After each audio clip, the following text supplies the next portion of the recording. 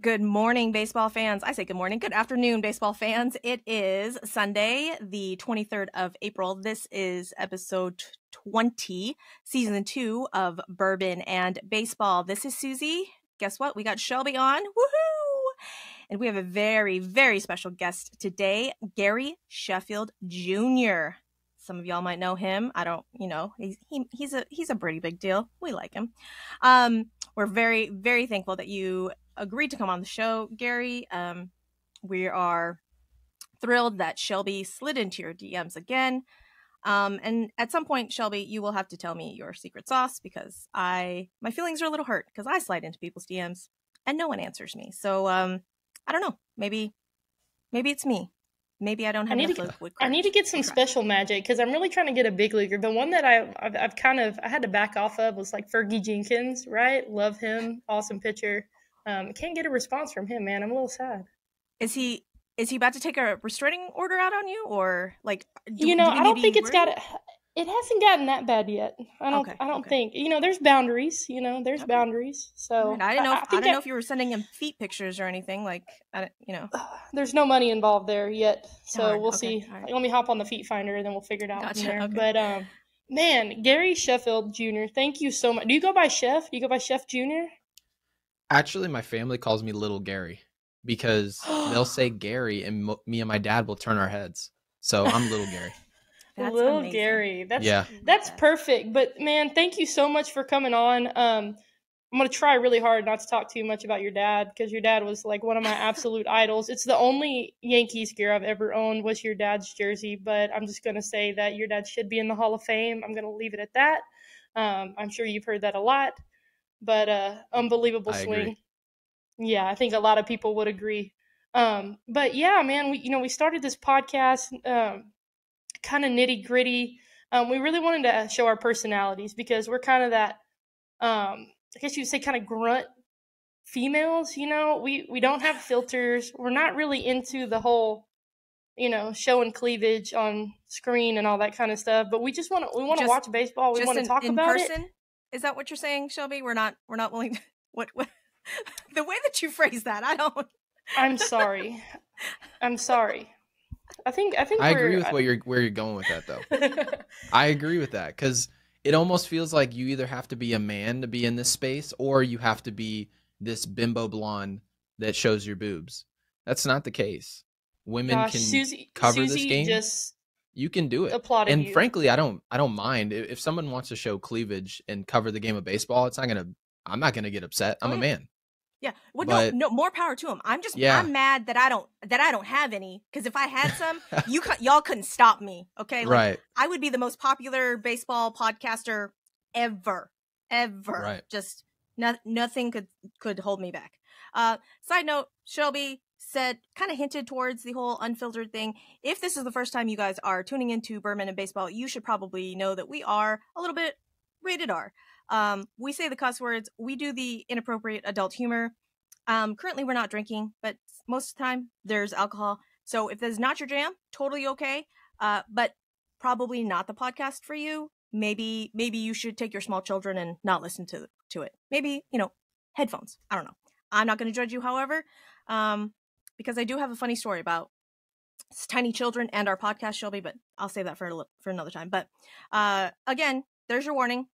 When you hear the F-bombs, when you hear the cuss words and the inappropriate adult humor, don't say that we didn't warn you. There you go. We always throw the disclaimer in there because sometimes we get some new listeners and they don't really know what they're in for. But so Gary, tell us a little bit about your background, kind of what you do, just in case some people don't know. Well, so I always knew I wanted to be in this, right? The podcasting space. Podcasting is really fun for me personally because I feel like I really got my break on Twitter, and that there's nothing wrong with that. But the problem with Twitter, and I'm sure you both can agree, is that people can misunderstand you very quickly and very easily on that platform. It's not a place for nuanced takes. You're not going to say, someone's not going to tell you, let's ban the shift. Well, someone might have a compelling argument as to why they think that you should be able to ban the shift, and someone else might have some point to make as to why you shouldn't do it. Well, on Twitter, you just really see someone's conclusion and then you just walk off. You see someone's conclusion, you retweet the conclusion that you agree with or disagree with. And if you disagree, people will usually quote tweet you and say, this guy sucks or she sucks, and leave. That's Twitter. Well, I got popular in that space. And frankly, it's a little frustrating because when I get on podcasts, people say, wow, you know what? You really turned out to be different than what we thought you were. You were a little more sophisticated. We didn't agree with what you said, but we understand why you said what you said. That is something strictly for podcasts. Only podcasters can really get away with that. And I was actually forced to write because I was hired at this company called Outkick, which is essentially this, I'm a libertarian. I'm like right in the middle politically, but they were like, we need you to be like this right-wing writer and that'll bridge you into your podcasting career. And at the time I wasn't making any money. Like, I know a popular belief is that I'm rich because my dad is incredibly wealthy. It's not the case. My dad didn't throw money my way. I don't really care if somebody else has a parent that makes them rich or whatever. That's their business. But that's not my upbringing.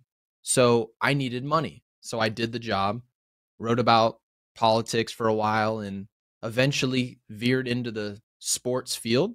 And I realized that I like podcasting a lot better really than writing. Writing for me was very nerdy and it just wasn't my thing. I wanted to be on camera. So now that I've done that, I'm starting to bridge into being a full-time podcaster. We built this whole studio. We're getting better equipment and it's really fun. And as you guys, I'm sure, can agree, podcasting, if we could do this all full time and do nothing else, we would do that. That's the dream. That's the dream. That's Shelby. the dream. If I could sit here and talk shit every day and get paid for it, I would definitely do it. but no, and then that's something I think that we talked about a little bit earlier before we started recording, is that there's something about being on camera with the people on your show and having disagreeing views and being able to respect the space and do it for entertainment at the same time. That's the most fun, because I'll tell you what, me and Suzy, there's some things, especially when it comes to Astros baseball, we do not agree with, like Martin Maldonado, which we will, but we're going to talk about it.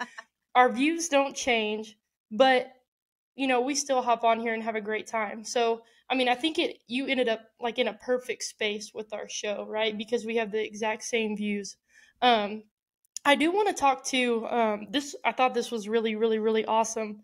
And I really want to bring this site to life because I think it's so important and I think it's perfect that we bring you on this week to kind of talk about MLBbro.com to celebrate the black and brown players in the MLB.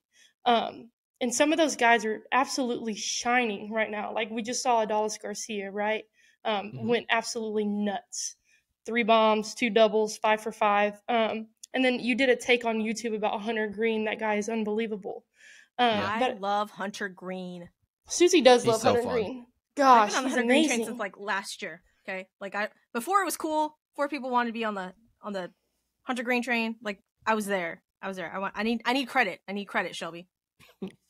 She definitely was when we got on a Reds train for a little while last year when Hunter Green came up, and then like I love Joey Votto. I'm a huge Joey Votto fan. But can you kind of talk about that website and kind of how it came about and then what it means to you? Because it's got to be pretty special to be a part of something like that.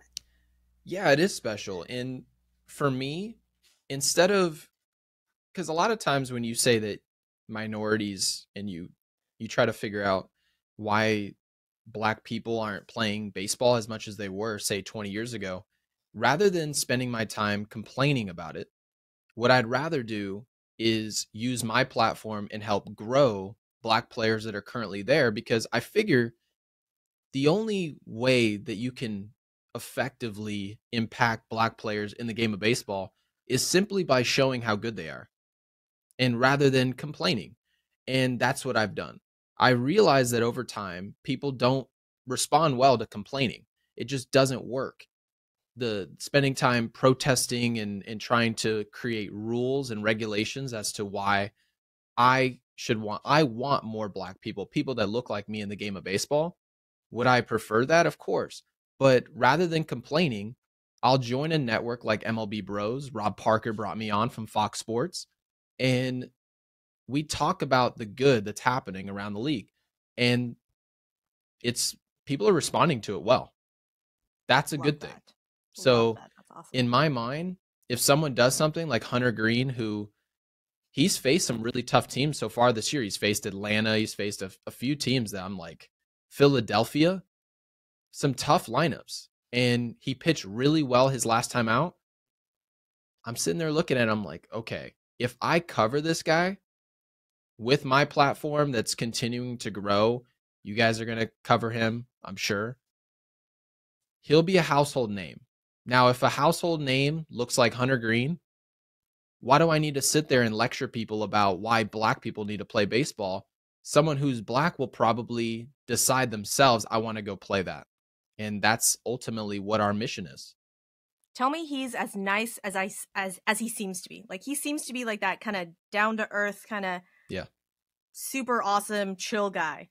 And I love that his mom had Hunter's mom on her jersey when he signed his extension. Yeah, no, he's as nice as you think he is, and maybe nicer. He's like the Larry Fitzgerald of baseball. He feels like he's 40 when you meet him. He's like a 40-year-old man, which is a good thing. Like he's very well spoken, very well spoken. He's a ton of wisdom. As young as he is, right? Right. Yeah. He's impressive, and I have a feeling that by the time he's 25, 30, 35 in the game of baseball, when he's on his way out, he'll probably be doing what Tony Clark's doing right now, trying to be the commissioner. He'll do something like that. That's amazing. I love that. Yeah. I mean, I wouldn't be upset if Hunter Green was the commissioner of MLB, but you know. Yeah. I'm sure I needed him to throw a few more seasons though before that happens. So just I would probably vote for him now. Anything's better than Rob Manfred, but anyways, this is true. There's my political view of the day. But no, I mean, I think that's awesome. Like, we're seeing some unbelievable guys come up right now. Jordan Walker, right? That guy is unreal. But there's so many people to celebrate. Like, I think about some of my heroes, like your dad, King Griffey Jr., Manny Ramirez, David Ortiz. Like, those are the guys that I watched on TV. I really, honestly, I don't think I can. I mean, besides obviously Jeff Bagwell and Craig Biggio, because they were in my hometown. You know, I looked up to those guys, and I really honestly didn't think about that until I started looking at MLB Bros. I was thinking about what y'all were trying to do and kind of your mission, and I'm like, you know what? Like, there needs to be more push for this, and there needs to be celebration of this, because I celebrated those guys when I was younger. So I think that's really special, and I know that means a lot to me. You know, I taught at an underrepresented school that was primarily African American, and I know that means the world to that community, and it means the world to our community and to the baseball community. So I just wanted to give some props to that, and I definitely wanted to talk about that on here, because I hope that gets some listeners for you guys, and so that people can see, you know, that is going on behind the scenes. So, man, that's awesome. Yeah, thank you. Yeah, no, instead of talking about like the negative stuff about it, we just figured, and to be honest with you, this isn't really a black issue or a black success story. The way I look at it is that all these different cultures, whether it's Japanese, you watch the World Baseball Classic, you see the Dominican Republic, and you see the flair that they play with. Mm-hmm. Well, here in America, I played baseball in America. We didn't play like that. That's not the atmosphere that we're used to. Well, it doesn't mean our atmosphere stinks, but sometimes other cultures do provide you. You could potentially draw that conclusion. It's very boring. But to be clear, baseball here in America, we play the way we play because of all the unwritten rules of baseball. Yep. We're the ones doing that. Men have to be covering. Old white guys have to be covering the game. And if you hit a home run, you need to put the bat down. You need to sprint. Maybe not sprint, but get it moving around the bases. Yeah. That's a predominantly American mentality. Well, the people who want to really fit into that mold, well, it's not going to be a guy from the Dominican. who's been raised to play the game a different way, where he puts his heart on his shoulder. He is going to show you exactly who he is on the baseball field. That's a good thing. And now that you come here, rather than complaining about today's culture, I'd rather celebrate their culture. And then when you get here, you feel like I've put you in a position to show yourself. And once you've done that, baseball is going to be in a much better position. And we didn't have to complain our way to get there. I think that's, I like that you brought that up, because we had a big conversation about this when the World Baseball Classic came out, because it was a blast. I mean, like, you're sitting there, you're like, over in Japan, they have like music playing, they have dancers on the dugout the whole game, and I'm like, I could not imagine. But like, look at a guy like Rhys Hoskins, right? Rhys Hoskins hits the home run, slams the bat down. Everybody was, well, I was not, but anyways, slams the bat down, but nobody really, not that I can really think of, dogged him for it, right? But then we go back and we look at the Joey Bats, the historical bat flip, right? For the Blue Jays. Uprising, right? People were just absolutely losing their minds over that. But yeah, I would love to see a culture change in baseball, because I don't think the game can grow without it. But I think it's slowly getting implemented. Slowly it's starting to become a little more accepted. People are celebrating the bat flips and things of that nature. But I personally love it. I love seeing personalities. I love seeing guys like Ronald Acuna Jr. I think he brings so much personality to the game of baseball. That's exciting to me. That's fun to watch. Like right now, we talked about this last week, the home run celebrations right now. Everybody's on board with the freaking home run celebrations. That's what makes baseball fun. Yes.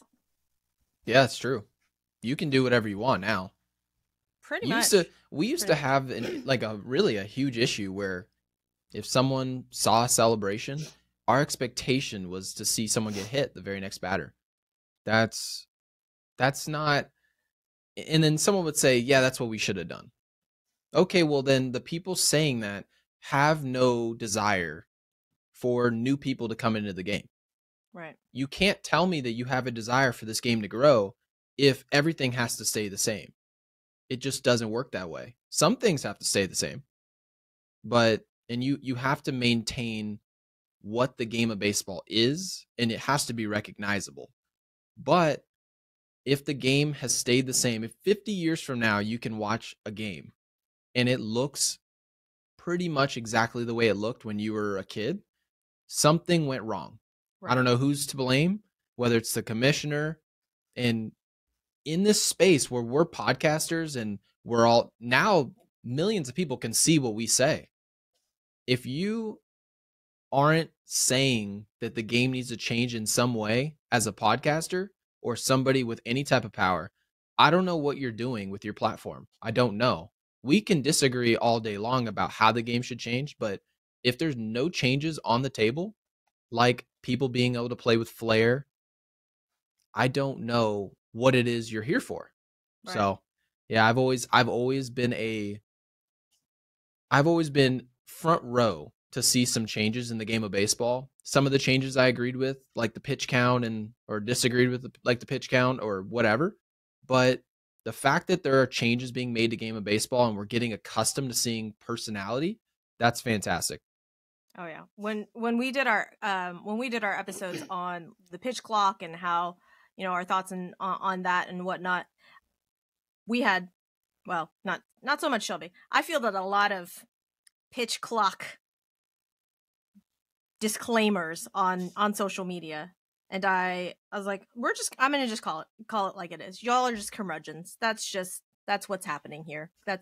So for a little while there, I just hashtagged everything curmudgeon, and that's what it was in reference to. So Shelby, what did you think about the pitch clock? So I actually pitched in college, and so I kind of honestly can't even remember what my take was because I'm so used to it now. I'm like, whatever. Right. But my big thing was, so I was fortunate enough to, I wasn't a PO, so I did a little bit of everything, and I got to hit too. And I think what I was most nervous about is, pitchers get in a rhythm and they get in a routine. and with your one timeout and at bat, it, it really kind of kills that opportunity. I think that's a part of the game, right? That's a big mental part of the game, killing routine, killing time. Right. Pitchers get into patterns, right? That gives pitchers an opportunity. But I think it kind of, I was really nervous about it taking the bat out of the batter's hand. But it's ever changing right now. People are getting used to it. It seems like we're seeing less violations in the box. I think the biggest thing for pitchers was we actually talked about injuries, right?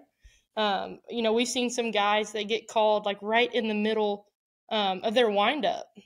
Gosh, that's terrifying. Yeah, that's foolish. Yeah, I don't care for that. That makes me nervous. But I feel like I've kind of adapted as a fan. I don't necessarily hate it as much as I did. I think what I hated most about it was a forced change. It was a forced change, trying to change the culture, trying to change the pace. That's what I didn't like. I feel like the game should just kind of evolve itself. Okay. That's where we argued. Because I was like, shut up, Shelby. It's here. We love it. Yeah, I mean, I played baseball as well. I was just a hitter. I was a center fielder, leadoff hitter, the speed guy. And yeah, pitchers do get into a rhythm. And I remember any type of pitcher really was doing well, maybe an assistant coach would come up to me and say, slow the game down, do something, step out the box. He's in too good of a rhythm. You need to slow this game down. You need to do something. And it was basically the equivalent to being a boxer and grabbing someone. You're not really abiding by the rules, but that's where baseball, I don't know if I can call it beauty, but that's part of the game, is that you can dirty up the game a little bit. Yeah. Well, baseball's changed that. They're trying to polish the game, and I feel like it was a good change that I didn't like, I guess I can say. Mm-hmm. I agree with the change, but I didn't like it. And I'll explain it this way. I enjoyed being at the field for 5 hours. I did. But I also completely understand why someone like my fiance, who I took to her first game last June at Yankee Stadium, she looked at me dead in my face. I asked her, how'd you like the game? She said it fucking sucked. That's what she said. It sucked. That's and awesome. I can't argue against you, because you have to keep in mind, as a baseball fan, the three of us here love the game of baseball. We can spend all day at a spring training game. We can go get a frozen drink, maybe a little frozen vodka drink, enjoy ourselves, sit out on the lawn, and be there for the foreseeable future, and then go out to dinner and go home. We are happy. It is that simple. Maybe we'll just even eat at the stadium and go home and be elated. But you have to be aware, new people in the game of baseball, there's nothing new in the world today that interests me that takes 5 hours. There's nothing. If there's anything new for all of us here, it is some show on Netflix or Amazon Prime. And that show is an hour tops. And if it's a longer than an hour, you usually look to your side and look at your partner and say, how damn long is this show? Yes. Yeah. Well, so Gary, I don't know. I was not a fan of baseball before 2018. Okay. So before 2018, I was just a big black hole of baseball knowledge. My husband loves baseball. I take that back. Loved baseball. Now he's tired of me talking about baseball to him. But 2017 World Series, Alex Bregman hits the walk-off. I fell asleep in Game 5 on the couch. He had to wake me up, screaming, telling me about this. I'm all, I don't know what that means. Like, you said words that individually I know, but then you strung them all together, and I don't know what that means. What? So I feel your fiance. I understand her frustration, because it was my frustration for a long time. Yeah. He would try and get me to watch baseball games. I'm all, what? Why? Why is that a thing? And not for the longest time. For a little while there, I thought that the shortstop was short because it was shortstop. Like, Jose Altuve, I thought Jose Altuve was the shortstop at one time. And I was like, what? Yep. What? And then was just blown away that it's not an actual thing. And then the rule, and he would try to explain, well, there's rules within the game. I'm all, don't, just stop. That's not, I don't like that. Nope. Mm-mm. It's almost like the people that like the game of baseball who are like, oh, there's all this, the game inside the game, and all these like you just said, yeah, all these like cliches. It's like the saying of the book was better than the movie. Like all those people, you look dumb. It doesn't make you seem sophisticated saying baseball is this like this thinking man's game and all that stuff. Like, you're not gonna get someone new to watch the game of baseball with that garbage slogan. Yeah. Just tell people you need to give it a chance. Just watch it. It's like telling someone by season 2 and 3 of a show, it's really good. Yeah. That's how I would describe baseball. If you watch it right off rip, this game sucks. It's boring. You're 99% of the time you're going to look at the screen, nothing will happen. Absolutely nothing. And how do you sell that product to somebody who doesn't understand the game? You need to tell them, disclaimer, this is going to take a while. Yeah. Get comfortable. That's the way my children like to watch the game. I have 7-year-old identical girl twins, and one of them loves baseball. The other one kind of dislikes baseball, and will immediately the next morning say, "Mom, will you show me the highlights? I just want to watch the highlights." Right. It's fair. That's fair. I feel you on that. But I mean, some of these games, you try and get some of these ADHD kids to do anything, and you mean to tell me that they got to sit down and watch a 3.5-hour baseball game where 90% of the time nothing happens? That's not happening. It's not happening. And my poor kids are like, "What? Why? What?" And I'm like, "Shh, let mommy enjoy the game." It's one of those things. And so, Savannah Bananas, Banana Ball, it's a whole different game. But right. You want to talk about bringing fun back into the game? They're doing it right.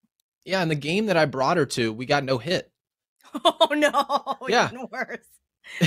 Wait, I took her to the Statue of Liberty. I thought she was going to jump in the water. Was Javi on the mound? Was it the Astros? He was. Was he it was on the the Christian Javier game? Yeah. Yes, he was. Yeah, Javier was on the mound. Oh. We didn't hit shit the whole day. And I brought her. I looked at her. I said, "Can we please? We'll go get Joe's Pizza downtown." She loved it. We loved it. We went and saw the Statue of Liberty. And I looked at her and said, "Can we maybe go to another game?" And absolutely not. She goes, "I mean, if we have to." I'm like, all right. Well, I ended up taking her to the game. I don't know how I got her there. And I guess that's why she's getting married to me. And so we go to the game, and they hit a home run. I can't remember who hit the home run, the Yankees. By the time, so we were getting to our seat, we did not see the home run. We were like on the concourse. We finally reached our seat. They didn't get not one single hit the rest of the game. So we watched 9 innings of baseball of the Yankees just wetting the sheets, doing nothing, losing. And the best thing they did all day in that no-hitter was Joey Gallo flying out to the track in right field. And then the next day they hit a home run in the 3rd inning. And from then on, when we got to our seat, they had 0 hits and 1 on an error. This is no disrespect to your fiance, but is she just bad luck for the Yankees, maybe? You should take her to more games. I'm just, I don't need to. We haven't won a World Series since I was a middle schooler. I'm almost 30. So we have plenty of bad luck. I'm not sure where it's coming from. I would assume it's our GM, but I don't spend as much time anymore complaining about the Yankees because I'm considered the negative fan. But I don't know how much positivity I can do as well. I'm just an observer at this point. I will bring some actually Yankees positivity on this podcast, which we are not Yankees fans, obviously, right? I mean, no, not Yankees fans. I'm trying to, but one of my favorite things I always do on our podcast, like what my favorite things in baseball for the week, Harrison Bader, Aaron Judge, and Anthony Volpe they went to a basketball game, didn't they? Or was it a hockey game? It was something. I don't know. Oh my gosh. So they put them all on the screen. Bader's got some swag, Judge's, he, big waving, and then Volpe just kind of like, just like little small wave, just awkward wave. And I was like, I think I like Anthony Volpe. I said this a couple so you weeks like ago. that low keyness of Anthony Volpe? No, I think I like it because he still looks like A small fish, 12-year-old big playing pond, baseball. right? He's like a little fish in a big ocean because he's just like low key, just swimming, doing his thing, but he's still looking at these guys. He's just like in awe, right? Right. And then Right. like seeing the picture of him like in Derek Jeter, I was like, he's living his dream, and I think that's why I'm kind of a little bit emotionally attached to Anthony Volpe. Yeah, I love how you're like, he looks young, he's all this, he's all that. Jeter had that same thing. I'm sure Volpe will be dating some supermodel in about 6 years. And that Hey, so Derek Jeter, I had this conversation the other day. I don't remember who it was with, but I was like, look, I probably gave this kid horrible advice. I'm pretty sure it was one of my students. I was like, you got to live the life like Derek Jeter. You can date all the hot women, but never get married. He didn't get married until after he retired, I don't think. Like that's correct. He lived the superstar life. Well, I mean, what? So don't ever come to me with relationship advice. Yeah. Well, no, I mean, but it's good advice though. It's good advice because if had Derek Jeter in that time, the biggest star in baseball, gotten married, how many women would he have cheated on his wife with? Right? Like, I'm just gonna go ahead and assume that he would cheat. Like, he probably wouldn't. I don't know. So basically, he was being respectful. Was he being respectful? Yes. He was being realistic. Exactly. He was being realistic because literally, like, how many women? All the away games, how many women just going to show up at his hotel room? I guarantee you there are stories. They're literally probably lining up at the door. Multitudes. So, he knew what would happen. He's being smart about it, Shelby. Do you want to talk about the other New York team? Because I feel like Gary's probably got a take on Mad Max. So, did you see the uprising of Mad Max? Yeah. So you're talking about the pine tar thing, right? I am. Yeah. But I think he came in his post game interview. He was like, "I swear on my child," and I was like, "Oh, okay." With it, and I think everything. He said that on the mound too, though. And then, he said that on the mound too. So what's kind of I want to know kind of your take on that. Like, gets tossed, obviously, freaks out, doing Mad Max things. Well, this is what I'll say. If I'm in a situation, because I can only speak from what I would do. If I was in a situation where I had just used pine tar as a pitcher, obviously I'm doing it for a competitive advantage. And at the very least, I think that enough people around me, enough pitchers around me, are using this technology or this little system that I've got that I think I can get away with it. It'll help me be more effective in the game, whatever. Once I got caught, I think the first thing I would say, especially if I knew I was lying, was that I swear. That's the first thing that any liar will tell you, is how much they swear and what they'll swear on. If someone's telling you the truth, and like if someone says you're lying and you're telling the truth, you'll just say, I'm not.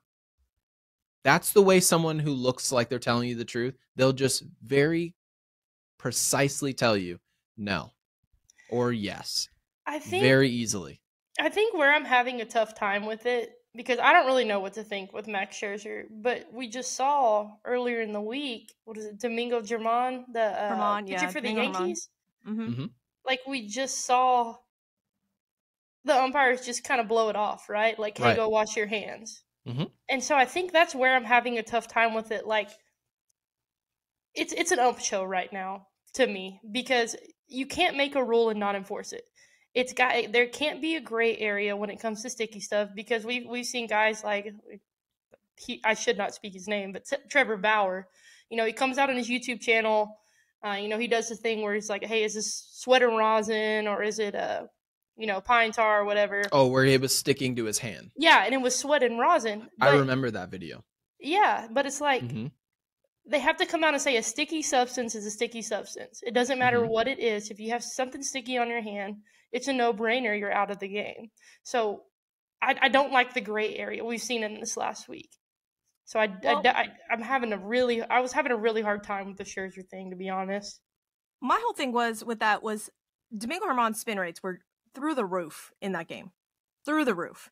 And the game before, he got blown up. I mean, couldn't get out of the second, I want to say, first. Couldn't get out of one of the super early innings. Got blown up. And then you mean to tell me from one start to the next, like you're going to get that much better? Like, he had been rolling. I think he struck out 7 or 8 in a row or something like that. And then after he'd washed his hands and whatnot, spin rates were down. I wouldn't say significantly, but enough to make a difference. But that's just it with Max. The spin rates weren't up. Right. So I don't understand what I don't know, What's ticked the rule? them off, like flagged them or whatever. Like if that's what was like the main the line to kind of figure that out. And then after he washed his hand, like spin rate didn't change. So the ump's saying that their hands were so sticky for a couple innings afterwards. I'm just like, what? So No. it's No, just see, it's a whole thing. Suzy, Shelby, let me tell you something right now. Domingo Germán is not a good pitcher in Major League Baseball. Yeah. I feel like that should go without saying, but for people who don't watch the Yankees every day like I do, I could tell you right now, Clark Schmidt pitched really well today. Domingo Germán pitched well last time he was out there. Those are two pitchers who are not good pitchers, okay? We're talking about consistently effective. I don't mean they're a terrible baseball player, nothing crazy like that, but being consistently good, okay? They're not those things. So, in my opinion, in order to get a clear and concise application of this rule, no pine tar, some pine tar, you wash your hands, you're ejected, and it's all up to interpretation of the umps. And like you said, Shelby, umpire show. Yeah. In my opinion, Suzy, you mentioned spin rate. Spin rates spiked for one player, another player, they were very similar. In my opinion, in order to get this rule to be sensible, is to have somebody say, okay, this guy, instead of choosing to check someone for pine tar every inning and making it look like a sideshow that we have to laugh about, because frankly, I thought it was funny for like 10 days and then I was done with it.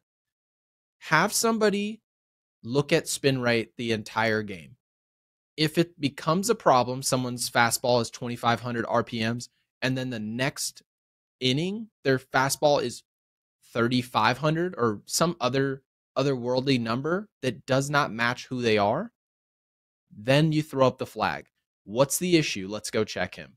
If someone is putting up numbers that they normally would never put up, now we have an issue. But if someone's using pine tar and their fastball spin rate is the same as what it normally is, why do I care if he actually has pine tar or if he does not? It shouldn't matter. So in my mind, if someone's not getting an advantage spin rate wise, they're really just getting an advantage in terms of control. That's not a problem. That's not the reason we banned the pine tar. That's not why we got rid of the pine tar. We got rid of it so that guys can't throw wizardry sliders. Like that's really the point. So yeah, if Domingo Germán all of a sudden goes from getting shelled 3 times in a row to coming out, like Suzy said, and people are like, our fingers are sticky after touching the guy for a few innings. Okay, well, if that's the case, then he probably shouldn't be pitching again in the game. But if somebody else has the same numbers, why do I care? Because Max Scherzer's dominant anyway. I don't care if he's using pine tar. That's my thought. Yeah. I think that's an interesting take because it's just like subject to search, right? That's all it is. It's subject to search. And with all the data and analytics and stuff like that, why can't there be somebody who sits in the office in New York or at the stadium that's like, hey, we got to check this guy out. There's some fishy numbers. But then now that's more of a hold accountable, right? Because these guys are professionals. They know what they should and should not be doing. So I I don't disagree with that. I think that's a really good way to kind of take the gray area away. And I think that's another way that we can hold those guys accountable. And you're going to see consistent offenders if that's the rule. You're gonna see who's constantly, trying to bend the rules or trying to push the limits there. So I haven't heard that one yet. I like that. I need to know what kind of umpire training goes into sussing stuff out like this, though, because that was another thing that had come out, that there was umpire training, and it was deemed too sticky to just be rosin and sweat.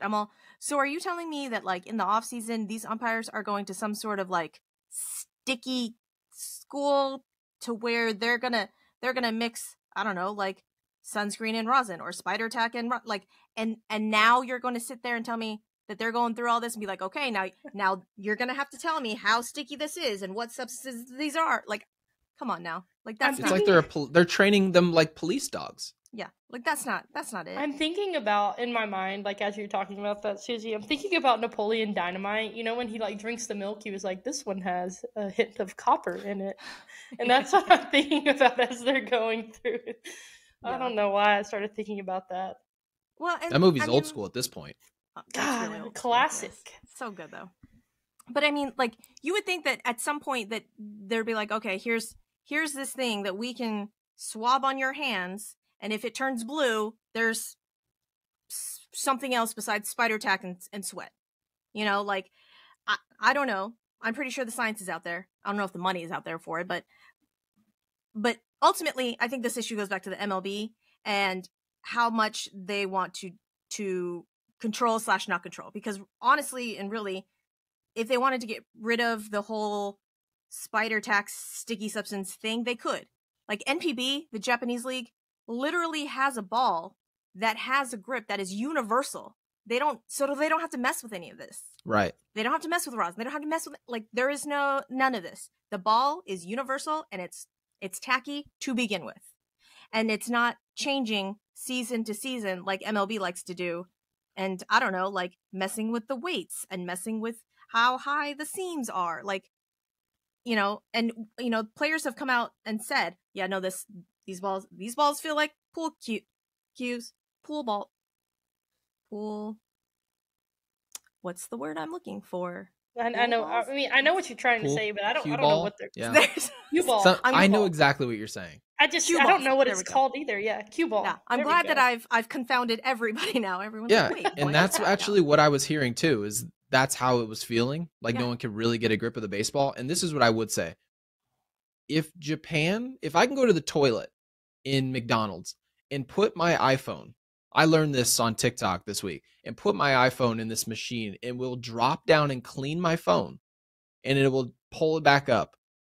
If they can do that with technology, I'm absolutely positive Rob Manfred in Major League Baseball can figure out a way to gauge how someone's RPMs are rising, how they're dropping, and if there's a red flag, someone walks over to the umpire in between innings, says, you need to go check this guy.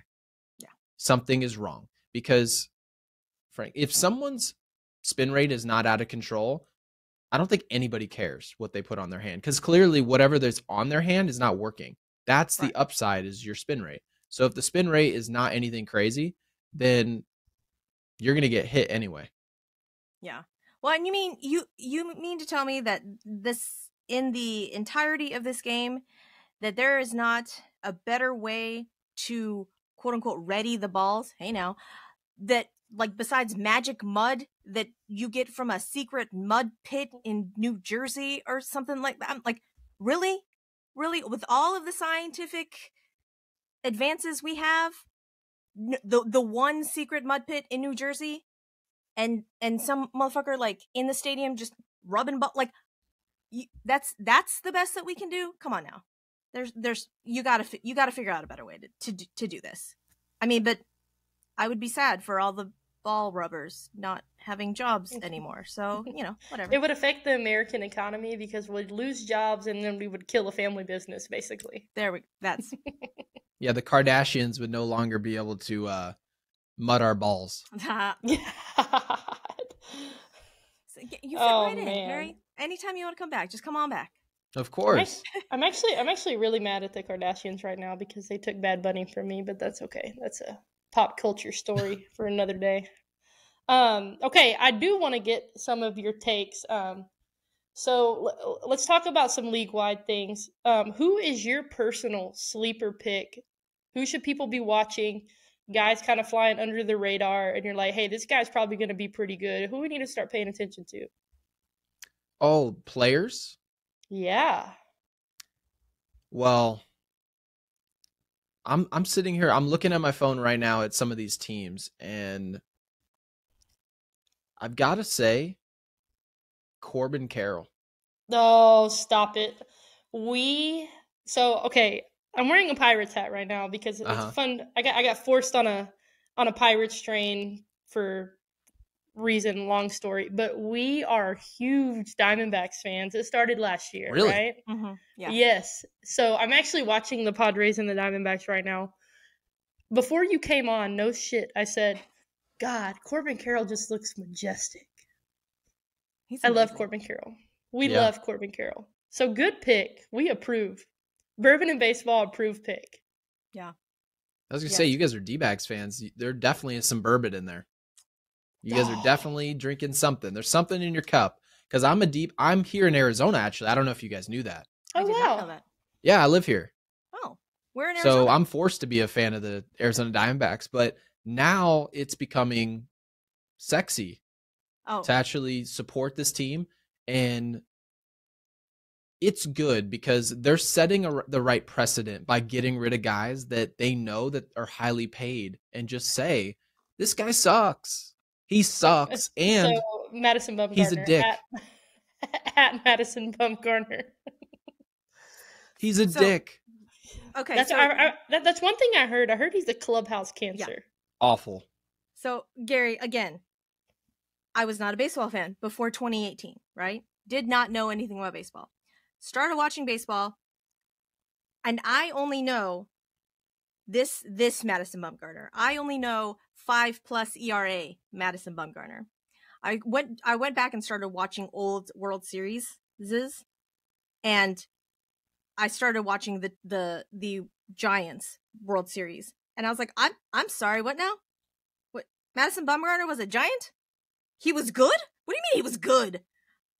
His stats flashed on the screen. I'm all, no, this is not the Madison Bumgarner. This is not the Madison Bumgarner I know. Like, Madison Bumgarner has like a 5 ERA. Are you kidding me?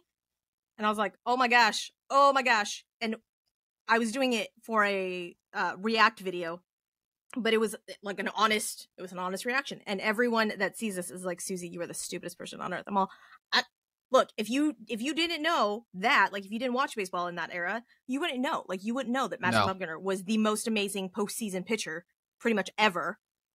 And I was like, look, am I wrong though? Am I wrong? Like you see this Madison Bumgarner, and you mean to tell me that that's the same person? You know, like he's only what 32, but I'm pretty sure that arm is like 73. Yeah, so... no, that's correct. You know how I would describe Madison Bumgarner?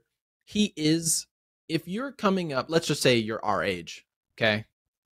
I assume since you know you guys that you think I'm your age. I love that. Yay. You have to be. You know I'm 40, but I'll take it. You're pretty much my age. Cuz I'm 30. So, this is what I'll say. Madison Bumgarner, for someone that's our age, it's like someone our age listening to Madonna. Madonna today looks like a 65-year-old lizard, extraterrestrial that we found on the side of Mars. And she sucks at making music. Okay? She sucks. She's horrible at everything. Poor entertainer. She can't sell tickets. And she looks terrible. Okay? She's hit the trifecta. Now, someone who's my mother's age listens to Madonna and says, boy, she sucks. But when she was doing Like a Virgin and all these other classics that we listen to at our water parks today, she was amazing. Yes. She was excellent. She was the best entertainer. She was the hottest ticket. Madison Bumgarner was Madonna until he really became Madonna of today, which is a shell of himself. He is just a nothing. He wouldn't be in the industry had it not been for what was. And I wish I could say that I felt sorry for him, but because I normally feel sorry for any major leaguer, I want all of them, frankly, to make as much money as possible. This is a business and it affects their family. But once he's been taken care of, he has enough money for not only himself for the rest of his life, but anyone he cares about. Yeah. But he is just a dick. Yeah. He's not nice. There's no way that he's going and telling the young pitchers, hey, let me come help you. All right, like let me give you a little advice. There is none of that. Which is literally probably what he was getting paid for to do, right? A majority of his paycheck. Yeah. I mean, this is not the most experienced team, right? Like Alec Thomas, Jake McCarthy, Corbin Carroll. They brought in Evan Longoria, things like that. He was there for the staff, and he literally just, if he could have just given some words of wisdom, he probably wouldn't have been DFA'd. Yeah, which to be clear is the Diamondbacks' fault. You should have you have to vet people before you give them a job. This is an interview. And I know it seems difficult to understand for a lot of people, but we're in podcasting, other people do other jobs. These people are hired the same way. They try to tell you what they're worth. They want to make more money. They bring you in for an interview. They make an offer. They accept an offer. The Arizona Diamondbacks should have came to Madison Bumgarner and said, we're giving you $20 million a year, essentially for 4 or 5 seasons. Are you willing to coach these young guys? Because if not, we're getting the fuck rid of you. Right. If the answer is no, then we'll find somebody else to do it. We'll go get Wade Miley to go do this job. But they didn't do that. They just got caught up in the name and what he's done. And that's a mistake. But the good news is they just said, fuck him, get rid of him. And we'll let these young guys just step in. They're pitching well. Yeah. Yeah, I know. One of our faves, Dre Jameson, was on the bump today. He's not doing great, but love that guy. Well, and we have fond thoughts about the D-backs anyways, because, Brent Strom, our beloved pitching coach, went over there. And, for a time, we're like, maybe Brent Strom can fix him. If Brent Strom can't fix you, you done. Like, yeah. Poor Dallas Keuchel. I just thought that maybe Dallas Keuchel had a chance when, D-back signed up for like a week or whatever. Nope. I just golfed with Dallas Keuchel. Did you? Yeah. What? Amazing guy. Yeah. Lives right up the road. Great guy. Gosh, yeah. I remember sitting in Keuchel's corner. I think I did at one point. And in Keuchel's corner, they used to give you like a t-shirt and a beard. And you would sit in Minute Maid and you had your fake beard. That was some special times. That's when tickets were like $12 to sit in the lower. Yeah. Gosh. And the lower bowl. Yeah. But no, and then the D-backs too. I mean, like, people are starting to rally around them. I'm watching I think it was the Dodgers game last week. KD's freaking sitting right next to the dugout. Like, what is this? Mm-hmm. But yeah, totally love the Serps. I do want you to hit on before we kind of start wrapping this up. I do want you to hit on the Yankees in the AL East, because right now, it's exactly what we expected, right? Jays 13-9, Yankees 13-9. We knew it was going to be a hustle this year. So, kind of, what are your early takes on the race? Well, I know, like, off rip, if you look at the standings, you're going to see the Rays at 19-3. I know half the baseball fans just have their underwear in a bunch because they'll say, well, they didn't play anybody. I'm like, well, your fucking team didn't play anyone either, and your team is 10-11. So it's like, it's hard to win baseball games. Yep. It is hard. It doesn't matter who you face, because if it wasn't, we would all just pull all our money out of our bank accounts and put all of our money on good teams to beat bad teams every day. But it doesn't work. And that's the reason Vegas is an empire, because that's how hard it is in sports to figure out how many good teams are going to beat bad teams. It's actually difficult to win those games. So yeah, I look at the Rays and say, they are formidable. I don't care who they've played. It matters that they have played 22 games and won 19 of those. That's impressive. Yeah. But I've been telling people since before the season started, the most dangerous team, it's not the Blue Jays. The Red Sox obviously suck, but the Orioles. The Orioles are the team I'm looking at because as a Yankees fan, I can't just hyper focus and think that this team is the only team that exists. I have to look around baseball and think not just the Astros outside of division, who we're going to see potentially maybe in an ALCS or ALDS situation, but when I look at the Orioles, they're a team who has not spent yet. The Red Sox are spending $200 million. So I know when Shohei Ohtani and some of these players become available, I know the Boston Red Sox are not going to be banging down anyone's door with these offers. They barely could take care of Xander Bogaerts. Or no, they couldn't take care of him. He's gone. And Rafael Devers, they can barely take care of him. Yeah. So I know they're not a real long-term threat. When I look at the Rays, I know they're not getting in on Shohei Ohtani or any of these other upgrades. I know that they're either going to develop a guy or he's not coming. Yeah, that's the type of team they are. Do they really need to spend on Shohei Ohtani? I mean, I don't know what sort of black magic arm factory they have down there. Well, but I mean, it's just like, literally. It's Jeffrey Springs goes down. Yeah. And they're like, let's insert Taj Bradley. Here you go. You're like, where did you come from? What? It's sick. It really is sick. And then, just hitting on the Rays really quick, I think it's really helped. We've got to see Wander Franco, right? I mean, he's really performed. He's everything we expected him to be, and I think that's been huge for that program. Yeah. Yeah. No, he's been fantastic, and I tried to use Wander Franco as an example for Anthony Volpe. People were just shitting bricks about Volpe's slow start. I told guys he's played 10 games.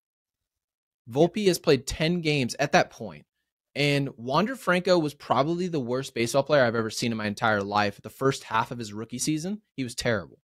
But the Rays understood, well, we've developed this guy. We know exactly who he is. We've seen it. We don't need to send him down to AAA to have him prove again why he should be up here. Just let him play.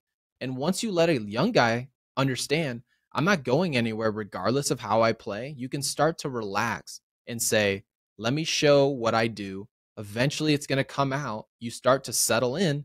And now we see a generational superstar that we call a bargain on a $100 and some million contract. Fantastic deal all around. But again, the reason I chose that Oriole team, the Orioles haven't spent a dime on anybody. Yeah. And they're a team I know is aggressive because they were in on Carlos Correa. Players like that, they've been in that, we'll take on that $300 million player. Well, the Orioles are 14-7 ahead of New York right now. What happens next year, or what happens at the deadline if the Baltimore Orioles decide, let's go get Shohei, and then this offseason, we'll lock him up long term? Okay, well, the Baltimore Orioles are already a problem. And that's only bringing on maybe even one player. They're going to bring on multiple players. They're telling us how aggressive they're trying to be, and they believed in Rauschman and all these guys and Rodriguez on the bump. They've got plenty of guys over there in terms of young players, and they're aggressive financially. So a team I'm looking at long term, Tampa can probably still beat the Yankees in a playoff series. It wouldn't shock me. Boston's not really a threat. Toronto, I can't really see them as a threat either. But yeah, I'm a little worried about Baltimore, and I've always been worried about Tampa. I'm really glad you brought up the O's because, Gunnar Henderson, Grayson Rodriguez, Adley Rutschman, that's the future of that organization. And I think we kind of sleep on them. But look at the sleeper teams this year. You see what I'm wearing, right? The Pittsburgh Pirates. Oh, yeah. We had an awesome guy on last week, Michael, the Fort McHenry. He broadcast for the Pirates, and we got to kind of talk about them. So I got thrown into the Pirates early in the season. We had basically a draft. We had to spin a wheel, and then whoever we chose, we had to follow them for the year. Well, I got thrown with the Pirates.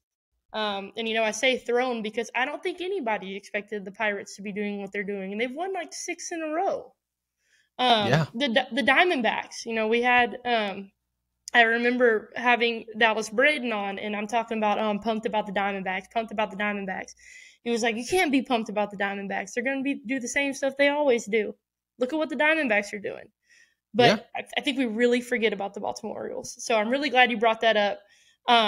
I do want to talk to, I guess Suzy's internet cut out again. I'm sure she'll shoot me a text here.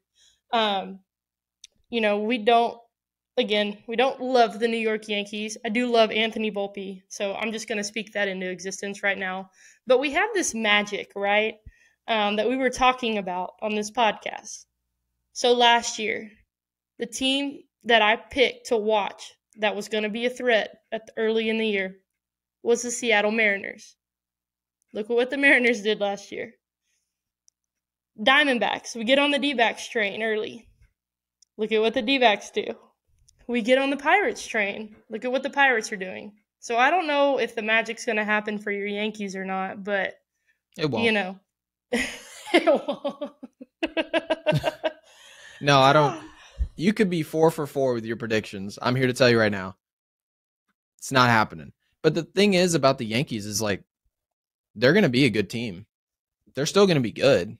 It's hard to be good, but we're just a good team. The Yankees still are good. They'll get somewhat healthy by October. They'll get into the ALDS. They may or may not win that series. They'll have absolutely no chance whatsoever in the ALCS, just like always. And that's our ceiling. Well, that's not good enough. Maybe that's good enough if the Baltimore Orioles made it into an ALDS situation and exit. That's okay because their expectations are on a different level than the Yankees. They're spending different. They're taking their time trying to develop players. And if that's your mentality, you have to change where your sights are. But the Yankees are a team that's spending $265 million. Making it to the ALDS shouldn't tickle my fancy. That's not successful. Successful is doing what the Houston Astros have done the last couple of years, which was win. So regardless of if you want to talk about buzzers and wires on someone's butt cheeks, arms, elbows, and they knew what pitches were coming and all this, well, evidently the Yankees need to be doing something to get an edge to get to that position. Because at this point, you can only become really like a fan of the Astros as a Yankees fan at this point, because I'm not going to sit here and whine about the Astros and how they've cheated their way all the way there. I'm like, you guys really think Astros players are cheaters and none of our players are doing anything at all to take an advantage? It would be a little silly.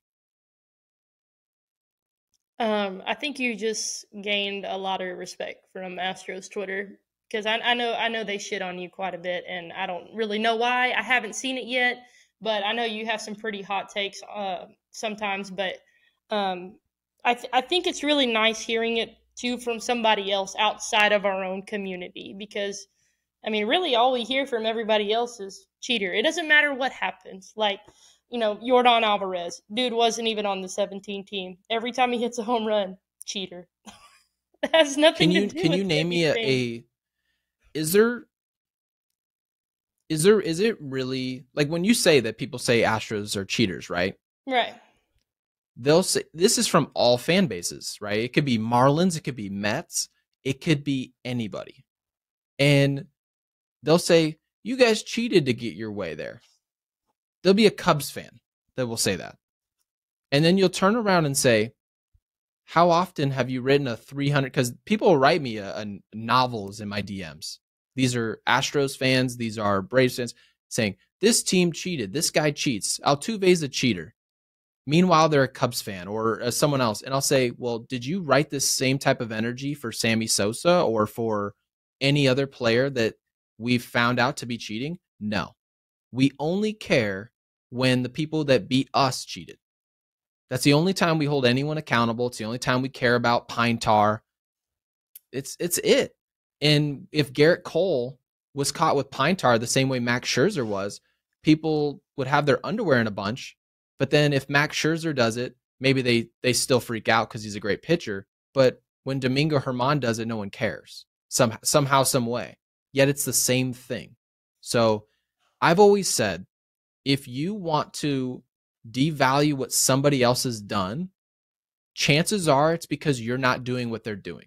and not anything to do with cheating or really anything else. Yeah, no. I think I think you hit the nail on the head. And like my thing is too, like obviously, like my super hot take is like no matter what with the steroid era, right? You have to hit a round thing with a round thing, and you have to be on time to do to do the big things. But that's Right. my, I always say that, and my dad's on the same train, and then my stepmom absolutely hates that. She's like, it doesn't matter, it's cheating. I'm like, you don't understand everything that has to go into it. But let me tell you something. I have a hell of a lot of respect for you. Thank you so much for coming on today. I think you had some awesome takes.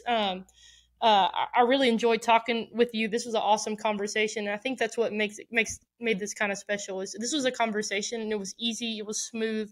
You bring great energy and you bring great insight. Again, your dad should totally be in the Hall of Fame. Thank I think you. that's absolutely ridiculous. He'll get there eventually. We talk about it quite a bit. I think he forgets. I don't know if he has Parkinson's or not Parkinson's. What is that? The Alzheimer's. What is that? Alzheimer's. He forgets every time I talk to him. He's like, does he forget how good he was? No, he the way he thinks about it, he thinks I'm a Hall of Famer. The second I stepped on the field, everybody knew it. So I don't need the validation of a bunch of writers. He's not trying to devalue writers because writers still are professionals and they're doing their jobs. And I'm the same way. I don't disrespect writers. Do I poke fun at them and say, whatever? Yeah, I'll poke fun of them. But you can't devalue their job just because you don't like the decisions that they make. But do I think that sports writers should be in charge of figuring out if Barry Bonds and where my dad go? No. Barry Bonds and my dad are multi-millionaire celebrity athletes. What in the world do baseball writers have anything to do with that? They really shouldn't. Even me, who's a podcaster, you two are podcasters, we should have nothing to do with where Barry Bonds goes. And you probably can make a much stronger argument that fans of the game of baseball should have more of a say in where they go than the writers, because writers deal with them so often that they can get, I guess you can say they can get butthurt about the way that that player deals with them over 20 years. And me and my dad have noticed that over the course of the years, it's almost exclusive. The players that are not voted for by a certain writer, it's almost exclusively that guy didn't like me for the last 15 years type of deal. And that's a problem.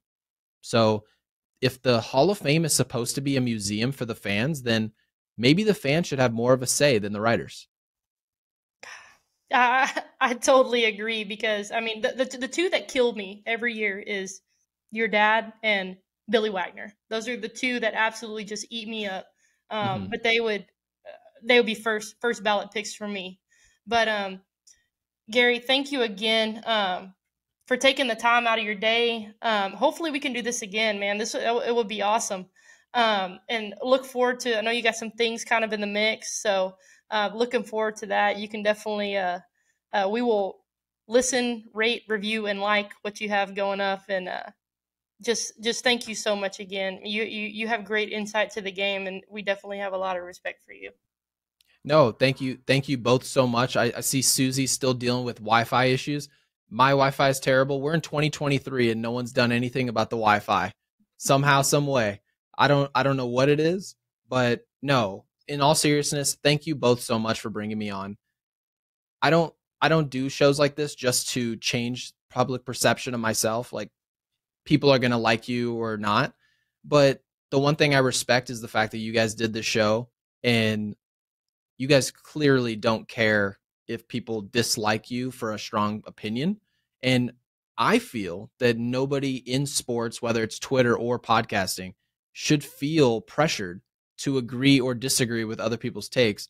And I can tell you guys don't have, like, you guys hold a similar mentality that I have. And as long as people give me an opportunity to speak and explain myself, I always try to give people the same chance. And I'm just glad you both were able to do that to me today. So thank you. Where can the people find you? Can they find your shows? Where can they find you on Twitter, Instagram? Well, I'm releasing a podcast soon. I'll have those announcements on my Twitter. So if someone wants to follow me, you can just follow me on Twitter at Gary Sheffield Jr. and I'll make all those announcements. But yeah, until then, I can't really explain what it is I'm doing, just contractually, I guess. But I am excited. No, it's going to be great, man. Well, thanks for listening to another episode of Bourbon and Baseball. We look forward to having some other episodes. This is the second week in a row I've had to do the outro. I don't ever do the outro. So I don't know what it is, but thanks for listening. Make sure you like, rate, subscribe, review. Only say nice things because, I mean, I don't have feelings, but Suzy might. But we will see you next week. Go baseball.